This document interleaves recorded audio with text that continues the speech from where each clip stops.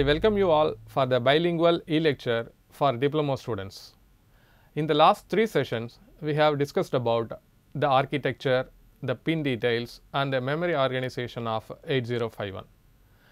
In this class, we are going to see about the instruction set of 8051. What is an instruction set? Instruction set na enna? Instruction set is a set of instructions given to a microcontroller in a particular order to execute a particular task. So, this is the set of instruction set is called as a program. A program na in a set of instruction, and the set of instruction will give a function to the microcontroller. The microcontroller will process this instruction set in a particular order to produce the required output.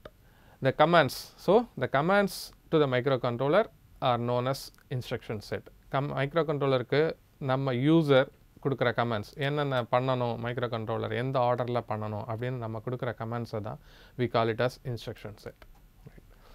8051 instruction எப்படி இருக்கும், என்ன format இருக்கும்? The format of 8051 instruction. So the 8051 instruction can be divided into 2 parts. The first part of the instruction is called as opcode, or otherwise it is called as a mnemonic. Mnemonic is specify the function to be performed on a data. So, இதில் இருக்கிற இந்த instruction format நீங்கள் பார்க்கலாம். இந்த instruction formatல move அப்படின்ற இந்த இதுதான் அந்த பார்ட்டை தான் நம்ம என்ன சொல்கிறோம்னா opcode இல்லை mnemonic அப்படின்னு சொல்கிறோம். So, this move specifies the function to be performed. என்ன ஃபங்க்ஷன் பண்ண போகிறோம், ஸோ அந்த இதை ஸ்பெசிஃபை பண்ணுவோம். ஸோ காப்பி பண்ணுறது, அடிஷன், லாஜிக்கல் இன்ஸ்ட்ரக்ஷன், இது எல்லாமே என்ன ஃபங்க்ஷன் நடக்க போகுது அப்படின்றத ஸ்பெசிஃபை பண்ணுறது தான் the first part. The second part of the instruction is called as operand. The operand is the data over which the instruction, the operation to be performed. எந்த data மேலே ஆப்ரேஷன் நடக்க போகுது அப்படின்றத the second part of the instructionல நம்ம பார்க்கலாம். So instruction consists of 2 parts. First part is opcode, the function to be performed. Second part is operand, the function is performed over that data. Depending upon the operation to be performed, என்ன விதமான operation பண்ணது micro controller அப்படின்றத பொறுத்து the instruction set of 8051 are classified into 5 types. So என்ன மாதிரியான வேலைகளை செய்யுது அப்படின்றத பொறுத்து மைக்ரோ கண்ட்ரோலர் 8051ஓட இன்ஸ்ட்ரக்ஷனை 5 விதமான கேட்டகரியாக நம்ம பிரிச்சிருக்கோம். அதில் we are having data transfer instructions, arithmetic instruction, logical instructions, bit oriented instruction, and we have branch instruction. So இப்போ ஒரு பிரான்ச்சாக ஒவ்வொரு குரூப் ஆஃப் இன்ஸ்ட்ரக்ஷன்ஸும் என்ன விதமான ஃபங்க்ஷன்ஸ் பண்ணுது அப்படின்றத பார்க்கலாம். அது பார்க்குறதுக்கு முன்னாடி ஒரு இன்ஸ்ட்ரக்ஷனில் என்ன விதமான நாமன்கல்ச்சர்ஸ் யூஸ் பண்ணியிருக்காங்க, டேட்டாவை எப்படி ஸ்பெசிஃபை பண்ணுவாங்க, ரெஜிஸ்டர்ஸை எப்படி ஸ்பெசிஃபை பண்ணுவாங்க, ஒரு பர்டிகுலர் அட்ரஸை எப்படி ஸ்பெசிஃபை பண்ணுவாங்க, இதெல்லாம் பற்றி தெரிஞ்சுக்கலாம். The following nomenclatures are generally used in 8051. So, if an instruction consists of a letter A which indicates accumulator, A அப்படின்ற லெட்டர் நம்ம ஒரு இன்ஸ்ட்ரக்ஷனில் யூஸ் பண்ணியிருக்காங்க அப்படின்னா அந்த லெட்டர் அக்குமுலேட்டர் அப்படின்ற ரெஜிஸ்டரை குறிக்கும். நம்ம மைக்ரோ கண்ட்ரோலரோட ஆர்கிடெக்சர் பார்க்கும்போதே அக்குமுலேட்டர் பற்றி பார்த்துருப்போம். Then we have another letter பின்ற letter mention பண்ணியிருக்காங்க இன்ஸ்ட்ரக்ஷனில் அப்படின்னா that means it's a B register பியை இண்டிகேட் பண்ணுறதுக்கான லெட்டர். சி அப்படின்ற letter mention ஆயிருந்ததுன்னா that C indicates carry பிட்டை மென்ஷன் பண்ணுறதுக்கு சின்ற லெட்டர் யூஸ் பண்ணுறாங்க. RN அப்படின்னு ஸ்பெசிஃபை பண்ணியிருந்தாங்க அப்படின்னா the RN indicates registers, group of registers. So, the N indicates, இந்த Nக்கு என்ன மீனிங் அப்படின்னா 0லேருந்து 7 வரைக்கும். நம்ம ஏற்கனவே ஆர்கிடெக்சர் பார்க்கும்போது மைக்ரோ கண்ட்ரோலரோட பேங்க் ரெஜிஸ்டர்ஸ் பற்றி டிஸ்கஸ் பண்ணியிருக்கோம். பேங்க் ரெஜிஸ்டர்ஸ் 4 செட் இருக்குது. அந்த 4 செட்லேயும் R0லேருந்து R7 வரைக்கும் உள்ள ரெஜிஸ்டர்ஸ் இருக்குது. எல்லாமே 8-bit ரெஜிஸ்டர். ஸோ அந்த R0லேருந்து R7 ஏதாவது ஒரு ரெஜிஸ்டரை மென்ஷன் பண்ணுறதுக்காக இந்த RN அப்படின்ற லெட்டரை மென்ஷன் பண்ணியிருப்பாங்க. The N may be from 0 to 7. Right. Next, direct address. இப்போ micro கண்ட்ரோலரில் we have a data memory. The data memory is used to store the datas. Data memory வந்து 256 bytes இருக்குது. அந்த 256 bytesல first lower part 128 bytes general purpose RAM இருக்குது. அதுக்கப்புறம் we have 128 bytes of special function registers இருக்குது. So இது ரெண்டுத்துலேயும் நம்ம data இருந்ததுன்னா அந்த டேட்டாவை மென்ஷன் பண்ணுறதுக்காக அதோட அட்ரஸ் டைரெக்டாக இன்ஸ்ட்ரக்ஷனில் மென்ஷன் பண்ணியிருப்பாங்க. ஸோ அந்த டைரக்ட் அட்ரஸ்ன்றது அந்த டைரக்ட் அப்படின்ற meaning. So the direct is means the register, that is the SFR and the internal RAM addresses, 8-bit address, right. At RI அப்படின்றது specify பண்ணியிருந்தாங்கன்னா it indicates external or internal RAM address available in the registers R0 or R1. At அப்படின்ற symbol mention பண்ணியிருந்தாலே the address is indirectly specified அப்படின்னு அர்த்தம். Indirectly specified means directly the data address is not given, that is the data is not given, the data's address is given in a particular register. So in the format of addressing இந்த இதுக்கு RI அப்படின்றது இந்த I means 0 or 1. So indirect addressing R0 or R1 இந்த ரெண்டு registers மட்டும்தான் பயன்படுத்த முடியும். Data hash data 8 அப்படின்னு மென்ஷன் பண்ணியிருந்தாங்கன்னா it indicates a direct 8-bit data is given in the instruction. எந்த registers கொடுத்து அது கூட இந்த data அப்படின்ற மீனிங் கொடுத்துருக்காங்களோ, இந்த வேர்ட் கொடுத்துருக்காங்களோ, the data is directly அதோட மூவ் பண்ணுறதோ இல்லை ஆட் பண்ணுறதோ ஏதோ ஒரு ஃபங்க்ஷன் அதில் நடக்க போகுது அப்படின்னு அர்த்தம். So the direct data is directly given in the instruction அப்படின்னா அது வந்து hash data அப்படின்னு மென்ஷன் பண்ணியிருக்கோம். 8-bit டேட்டாவாக இருந்தால் 8 அப்படின்ற நம்பர் இருக்கும் பின்னாடி, இல்லை it will be a 16-bit இருந்தால் 16-bit. 16 அப்படின்னா 16-bit அட்ரஸை மென்ஷன் பண்ணியிருக்காங்கன்னு அர்த்தம். அட்ரஸ் 11. ஸோ அட்ரஸை 3 விதமாக இதில் ஸ்பெசிஃபை பண்ணலாம். அட்ரஸ் 11, அட்ரஸ் 16, தென் ரிலேட்டிவ் அட்ரஸ். ஸோ இந்த 3 விதமான அட்ரஸஸ் இதில் யூஸ் பண்ணுறாங்க. ஸோ எவ்வளோ தூரத்துக்கு jumping, so the address generally given for jumping instructions, அதாவது ஒரு ப்ரோக்ராமோட கண்ட்ரோல் ஒரு இடத்துலேருந்து இன்னொரு இடத்துக்கு ஜம்ப் ஆக போகுது. அப்போ எவ்வளோ தூரத்துக்கு அந்த ஜம்பிங் இருக்குது, த address is given with the instruction, how many bytes the data, that is the control is transferred அப்படின்றதுக்கான அட்ரஸ் இதில் கொடுத்துருப்பாங்க. இந்த அட்ரஸை 3 விதமாக மென்ஷன் பண்ணலாம்.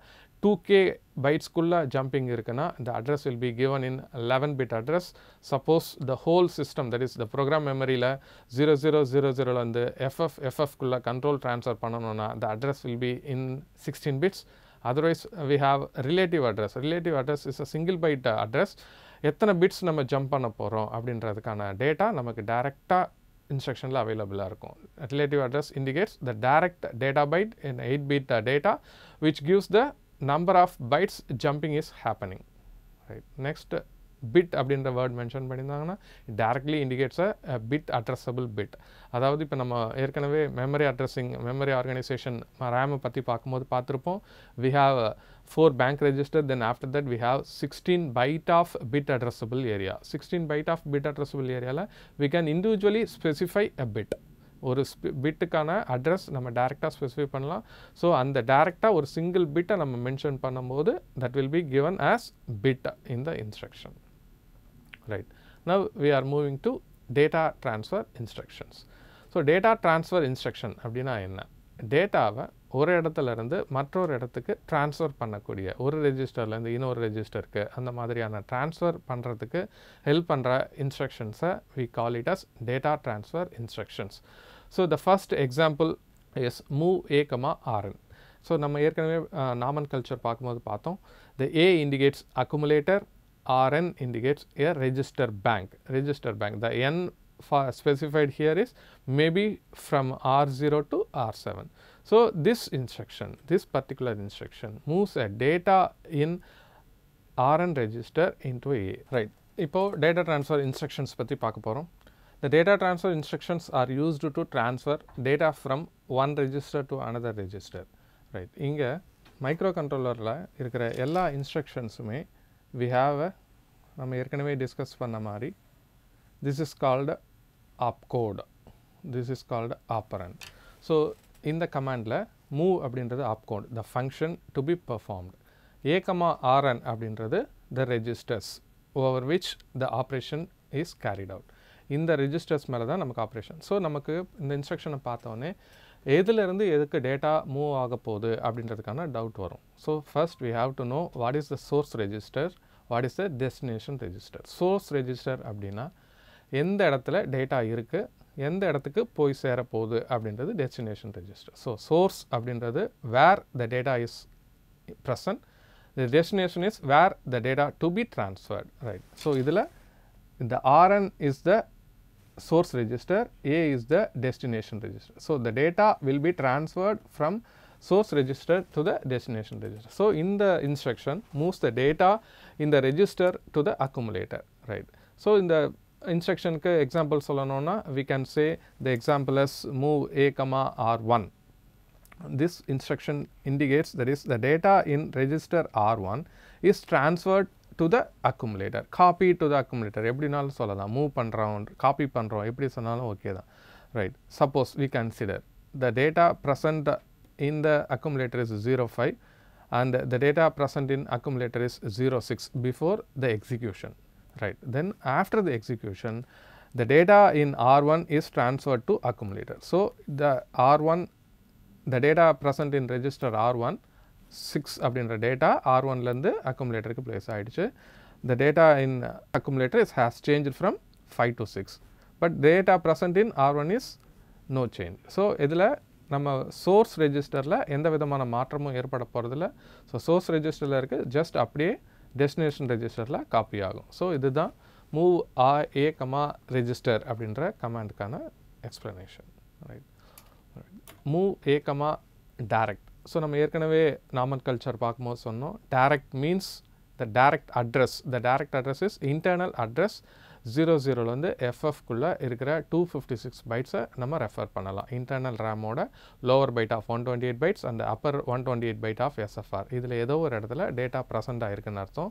ஸோ அந்த டைரக்ட் அட்ரஸில் இருக்கிற டேட்டா நமக்கு இப்போது மைக்ரோ கண்ட்ரோலரோட அக்குமுலேட்டருக்கு ட்ரான்ஸ்ஃபர் ஆக போகுது. இப்போது டைரக்ட் அட்ரஸ் அப்படின்றது இப்போ இந்த எக்ஸாம்பிள் பாருங்கள், move a 54h. This 54h indicates the direct RAM address. So 00லேருந்து 7Fக்கு நடுவில் we have a memory location namely 54H. The data present in at the address, direct address 54H is transferred to accumulator. நம்ம last கேஸில் பார்த்த மாதிரி ஏல இருக்கிற data மாறிடும், 54ல் என்ன data இருந்ததோ அந்த டேட்டா வந்து ஏல வந்து காப்பி ஆகிடும், but the data present in 54H will not change, right. The next instruction, move a at array. Already we discussed at symbol means it is indirect, at means indirect. So suppose a data is present in memory location 03, address is 03, the data present is 04. We say the data is 04, the address is 03. First the address is load into the 03. Actually, and the instruction indicates address, the data is 04. So the accumulator will be loaded with the data present in the address location 03, not the 03, right. The data present in address location 03 is transferred to accumulator. So the content of A will be 04. The data is present in an address location 03. So in the instruction the address is indirectly specified inside a register. So this is a method of representing the address of the data, right. Next we have a instruction, move a data, hash data. The hash, wherever we are seeing this symbol hash, the data will be directly given in the instruction. So in this instruction the data means 54H. The 54H is the data. The data is transferred to accumulator. The 54H is moves into the accumulator. So here we have the same example and another example for move a direct. We don't have the hash symbol. This is the difference between these two instructions. So direct means that is the address which don't have the hash symbol. Hash symbol illa அப்படினா அது address, hash symbol-ஓட இருந்ததுன்னா அது வந்து data. So இது ரெண்டும் கிளியராக உங்களுக்கு புரியணுன்றதுக்காக தான் ஒரே எக்ஸாம்பிள் ரெண்டுத்துலேயும் காட்டியிருக்கேன் நான். இந்த hash symbol-ஓட வர்றது data, hash symbol இல்லாமல் வர்றது address. ஸோ இந்த கேஸில் ஃபஸ்ட் கேஸில் 54H அப்படின்ற அட்ரஸ் லொக்கேஷனில் இருக்கிற டேட்டா அக்குமுலேட்டருக்கு காப்பி ஆகும். இந்த கேஸில் டைரெக்டாக 54 அப்படின்ற டேட்டா அக்குமுலேட்டருக்குள்ளே காப்பி ஆகும். Then we have another example, move Rn, A. Rn, A is the register, that is the register, A is the accumulator, right. Here A is the source and the Rn is the destination. So the data in accumulator is moves into the register specified. Suppose register வந்து R0 to R7 குள்ள எந்த ரெஜிஸ்டர்னாலும் கொடுத்துருக்கலாம். இந்த எக்ஸாம்பிளில் நம்ம move R4, A அப்படின்னு சொல்லியிருக்கோம். R4 அப்படின்ற ரெஜிஸ்டருக்குள்ள அக்குமுலேட்டரில் இருக்கிற டேட்டா போய் காப்பி ஆகும். There is no change in the content of accumulator. Then we have move rn, direct. Direct அப்படின்றது direct address. ஸோ அந்த என்ன அட்ரஸ் கொடுத்துருக்காங்களோ அந்த அட்ரஸ்க்குள்ளே இருக்கிற data accumulator, that is register, எந்த ரெஜிஸ்டர் கொடுத்துருக்காங்களோ அந்த ரெஜிஸ்டருக்குள்ளே மூவ் ஆக போகுது. ஸோ இங்கே இந்த எக்ஸாம்பிளில் 80H அப்படின்ற ஒரு மெமரி லொக்கேஷன் கொடுத்துருக்கோம், டேரக்ட் அட்ரஸ் கொடுத்துருக்கோம். அந்த டேரக்ட் அட்ரஸில் இருக்க டேட்டா R2 அப்படின்ற ரெஜிஸ்டரில் காப்பி ஆகுது. Next move rn, hash data. So ஏற்கனவே நம்ம டிஸ்கஸ் பண்ணோம், ஹேஷ் வந்தாலே the data is directly present in the instruction itself. டேரக்டாக இன்ஸ்ட்ரக்ஷன்லேயே நமக்கு இருக்குது. ஸோ அந்த டேட்டா எந்த ஸ்பெசிஃபை பண்ணியிருக்காங்களோ அந்த ரெஜிஸ்டருக்குள்ளே மூவ் ஆக போகுது. ஸோ இந்த example move R2, hash 80H அப்படின்றது 80Hன்றது டேட்டா. இந்த 80H அப்படின்ற டேட்டா டேரெக்டாக R2 அப்படின்ற ரெஜிஸ்டரில் காப்பி ஆகுது. we can say மூவ் ஆகுது எப்படினாலும் சொல்லலாம். Right, next move direct, A. So direct ஏற்கனவே நம்ம டிஸ்கஸ் பண்ணோம். டைரக்ட் அப்படின்னாலே it's a direct address present in RAM. ரேமில் இருக்க ஏதோ ஒரு அட்ரஸ் கொடுத்துருக்காங்க, ஃப்ரம் 00 to FFக்குள்ளே எதுலனாலும் இருக்கலாம். ஸோ அதில் அக்குமுலேட்டரில் இருக்கிற டேட்டா போய் காப்பி ஆகுது. ஸோ இந்த மூவ் 90H, A அப்படின்னு ஒரு எக்ஸாம்பிள் கொடுத்துருக்கேன். இந்த 90H அப்படின்றது இன்டர்னல் ரேமில் உள்ள ஒரு போர்ட்டோட அட்ரஸ். அந்த போர்ட்டோட அட்ரஸ்க்கு நான் அக்குமுலேட்டரில் இருக்கிற டேட்டாவை மூவ் பண்ணுறேன் இந்த இன்ஸ்ட்ரக்ஷனில். ஸோ ஏல இப்போ சப்போஸ் 05 அப்படின்ற டேட்டா இருக்குது அப்படின்னா அந்த டேட்டா 90H அப்படின்ற டேட்டா மெமரியில் போய் ஸ்டோர் ஆக போகுது. So like that move direct, rn. Move direct, rn is the register set, register bank. அந்த ரெஜிஸ்டர் பேங்க்லேருந்து கொடுத்துருக்க டைரக்ட் மெமரி லொக்கேஷனில் போயிட்டு டேட்டா ஸ்டோர் ஆக போகுது. ஸோ R2ன்ற ரெஜிஸ்டரில் இருக்கிற டேட்டா 90H அப்படின்ற இடத்துக்கு மூவ் ஆகுது. The next move direct, direct. So this is also possible in microcontroller 8051. We can directly change the data, that is moves a data in a particular direct address to the another direct address. So இதுவும் நமக்கு possible. So இதில் நம்ம இன்ஸ்ட்ரக்ஷனில் கொடுத்துருக்க move 90H, 55Hன்றது 55Hன்றது source register, source memory location. அந்த direct memory locationல இருக்கிற data 90H அப்படின்ற memory locationல போய் save ஆக போகுது, இல்லை காப்பி ஆக போகுது, anything we can say. Right. Next move direct, at RI. So at RI நம்ம ஏற்கனவே டிஸ்கஸ் பண்ணோம். at RIன்றது at அப்படின்னாலே it's indirectly specify the address of the data. டேட்டாவோட அட்ரஸை இன்டைரக்டாக ஒரு ரெஜிஸ்டரில் கொடுத்துருப்பாங்க. அந்த ரெஜிஸ்டருக்குள்ளே இருக்கிறது அட்ரஸ். அந்த அட்ரஸில் இருக்கிற டேட்டா டைரக்ட் மெமரிக்கு போகும். ஸோ இது டைரக்ட் மெமரிக்கு இன்டைரக்ட் மெமரி வழியிலிருந்து டேட்டாவை ட்ரான்ஸ்ஃபர் பண்ணக்கூடிய ஒரு instruction. So move 33H, R1 அப்படின்றது R1குள்ளே we have a address. R1குள்ளே இருக்கிறது அட்ரஸ் 03 அப்படின்னு மென்ஷன் பண்ணோம்னா 03ன்றது not a data, it's address. தென் இந்த 03 அப்படின்ற அந்த பர்டிகுலர் அட்ரஸில் suppose we have a data namely 4, அந்த 4 தான் எங்கே மூவ் ஆக போகுது, நம்மளோட direct address, that is 33H அப்படின்ற இடத்துக்கு மூவ் ஆக போகுது. ஸோ R1ல் இருக்கிறது டேட்டா, அதுக்கு R1ல் இருக்கிறது அட்ரஸ். அந்த அட்ரஸில் இருக்கிற டேட்டா 33H அப்படின்ற டைரக்ட் மெமரி லொக்கேஷனுக்கு மூவ் ஆகுது. Next move direct, hash data. So நிறைய தடவை டிஸ்கஸ் பண்ணிவிட்டோம், ஹேஷ்னாலே it's a data, direct data. So right, direct டேட்டாவை, இமீடியட் டேட்டாவை நம்ம என்ன பண்ணுறோம், 33H அப்படின்ற மெமரி லொக்கேஷனில் எடுத்து போய் ஸ்டோர் பண்ணோம். So the immediate data is directly stored into a memory location, direct memory location 33. So 33 without hash is memory, hash with hash is a data. Right, move immediate, that is move indirect address RI, A. So A la irukra data indirectly is transferred to the memory location which is present in R1. So A la irukra data R1 குள்ள இருக்க register address la போய் store ஆக போகுது. That is like that move at RI, direct.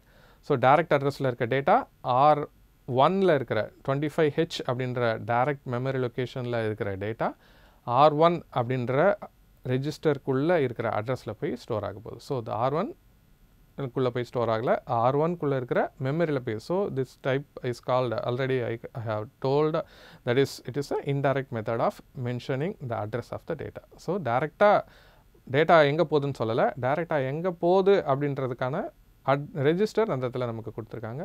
அதிலேருந்து நம்ம புரிஞ்சுக்கணும். At மீன் பண்ணாலே it's an indirect method of specifying the address of the data. Next the indirect memory அட்ரஸ்க்குள்ளே we are moving the hash 25 அப்படின்ற data. Hash mention பண்ணாலே immediate data. த immediate data எங்கே move ஆகுது? R1குள்ளே இருக்கிற அட்ரஸ்க்குள்ளே போய் ஸ்டோர் ஆகுது. Next move DPTR, hash data. So DPTR அப்படின்ற register பற்றி நம்ம ஏற்கனவே ஆர்கிடெக்சர் பார்க்கும்போது பார்த்துருக்கோம்.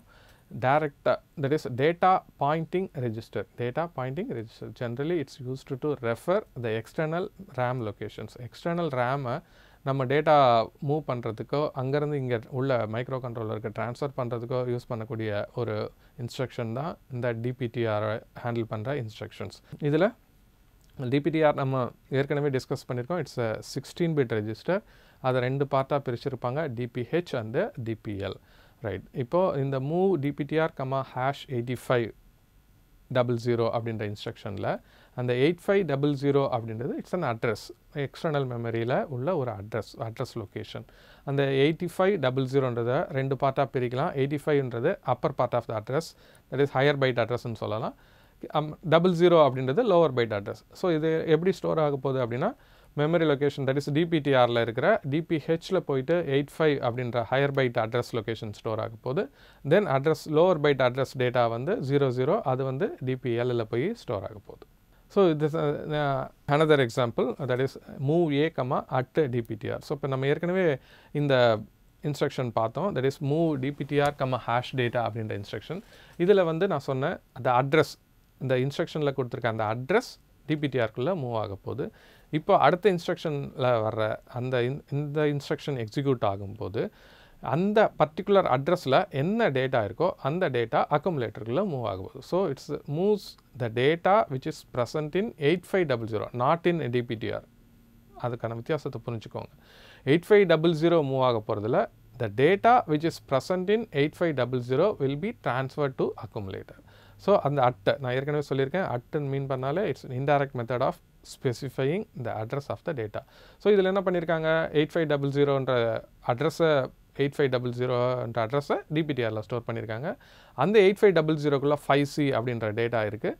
அந்த 5C அப்படின்ற டேட்டா தான் அக்குமுலேட்டருக்குள்ளே மூவ் ஆக போகுது. ஸோ புரிஞ்சுக்கோங்க, DPTRக்குள்ளே இருக்கிற 8500 மூவ் ஆகலை, அந்த 8500க்குள்ளே இருக்கிற டேட்டா அதுதான் எங்கே மூவ் ஆக போகுது, அக்குமுலேட்டருக்குள்ளே மூவ் ஆக போகுது.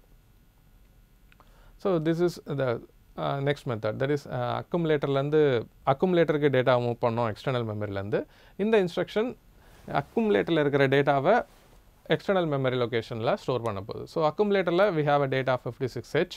DPTRல நம்ம சொன்ன மாதிரி 8500ன்ற அட்ரஸை நம்ம முதல்ல மென்ஷன் பண்ணிட்டோம் அப்படின்னா அந்த மென்ஷன் பண்ண அட்ரஸ்க்குள்ளே அக்குமுலேட்டரில் இருக்கிற இந்த 56 அப்படின்ற டேட்டா போய் மூவ் ஆக போகுது. இப்போ நம்ம வேறு இடத்துல ஸ்டோர் பண்ணணும்னா ஃபஸ்ட்டு என்ன பண்ணணும், first move DPTR, hash. Suppose நான் வந்து 2500க்குள்ளே மூவ் பண்ணணும்னு நினச்சேன்னா ஃபஸ்ட்டு நான் என்ன பண்ணணும், move DPTR,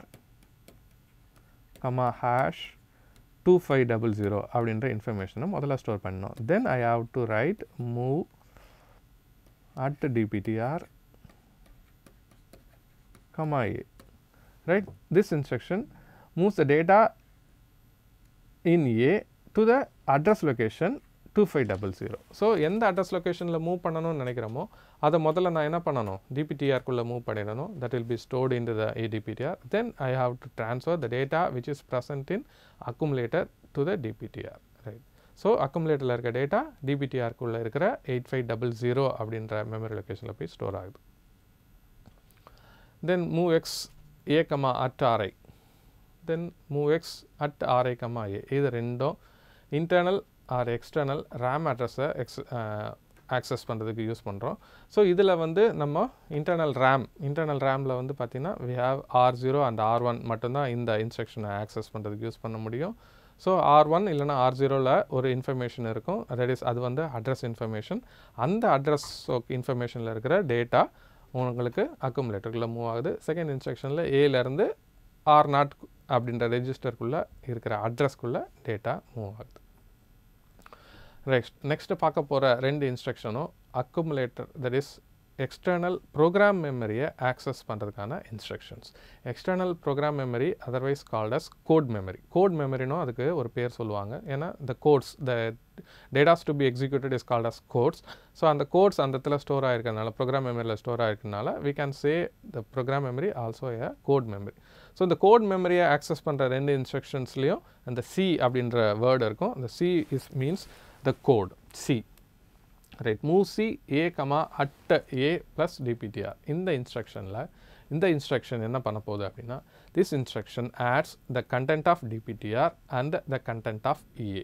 So suppose we consider the content of A is 3, it is an 8-bit data. The content of DPTR is 8500, it is a 16-bit address. So now we are adding these two, the data present in A as well as the content of DPTR, right. ரெண்டுத்தையும் add பண்ணும்போது நமக்கு ஒரு புது address கிடைக்குது. அந்த address லொக்கேஷனில் இருக்கிற data நமக்கு அக்குமுலேட்டருக்குள்ளே மூவ் ஆகுது. அதே மாதிரி தான் இது program counter and accumulator. So இது ரெண்டுத்துலேயும் இருக்கிற அந்த ரெண்டு இன்ஃபர்மேஷனை ஆட் பண்ணி நமக்கு கிடைக்கிற அந்த புது நியூ லொக்கேஷனுக்கு அட்ரஸ் லொக்கேஷனுக்கு டேட்டா அந்த லொக்கேஷனில் இருக்கிற டேட்டா அக்குமுலேட்டருக்குள்ளே மூவ் ஆகும். ரைட், இது வரைக்கும் மூவ் இன்ஸ்ட்ரக்ஷன்ஸ் பற்றி பார்த்தோம் இந்த செஷனில். Move instruction it's a instruction used to transfer data from one part to other part of the memories. Right, இதில் நம்ம மூணுனாலே it's a command used to transfer data from one part to another part. ஒரு ரெஜிஸ்டர்லேருந்து இன்னொரு ரெஜிஸ்டருக்கு, ஒரு memory லொக்கேஷன்லேருந்து இன்னொரு memory லொக்கேஷனுக்கு, இந்த மாதிரி transfer பண்ணுறதுக்கு use ஆகிற எல்லாமே மூவ் இன்ஸ்ட்ரக்ஷன்ஸ். இந்த மூவ் இன்ஸ்ட்ரக்ஷனில் ரெண்டு பார்ட்டு, ஒன்று வந்து that is app code, first மூவ்ன்ற எக்ஸிக்யூஷனை explain பண்ணுற அந்த பார்ட்டு. செகண்ட் பார்ட் வந்து ரெஜிஸ்டர்ஸில் source registers and destination register. Source ரெஜிஸ்டரில் இருக்க டேட்டா டெஸ்டினேஷன் ரெஜிஸ்டரில் இருக்க போய் ஸ்டோர் ஆகும். டெஸ்டினேஷனில் இருக்கிற டேட்டா மாறும், பட் சோர்ஸில் இருக்க டேட்டா எந்த விதத்துலையும் மாறாது.